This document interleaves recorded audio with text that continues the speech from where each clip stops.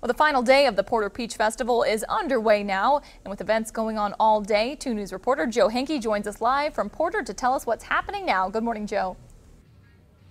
Well, we're out here at the Porter Peach Festival. That's right, Brianne. Right now we have Ronnie Charter and Jerry Bailey joining us out here. They got cars entered in the car show, which has been going on all morning out here. Guys, how's the Peach Festival going on so far? Oh, it's been great. A lot of cars out here, a lot of fine people. And Jerry, why don't you tell me about your car? You got an Impala back here behind us? Yes, it's a 1962 Chevrolet Impala 2-door hardtop, and the car was it was built from the frame off, and it's a real nice car. But I really enjoy coming out to these local shows. You get a lot more feel for what car people are all about, and there's a lot of car people out here, and Porter's a nice place. There are a lot of car people out here. Ronnie, you're one of them yourself. What car do you got out here today?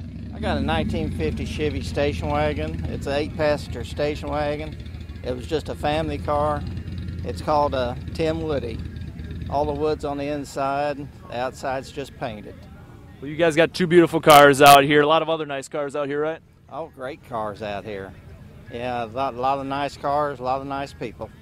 And have you guys gotten any of the peaches out here yet? You gonna grab some peaches to bring home before you leave? Oh yeah, we always take peaches home. You can't get a better peach than Porter, I guarantee you that.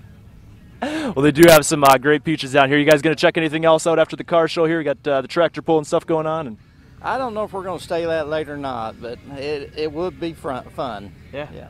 Absolutely. Well, we'll send it back to you in the studio there. There's tons of peaches events going on all day down here in Porter, Brianne.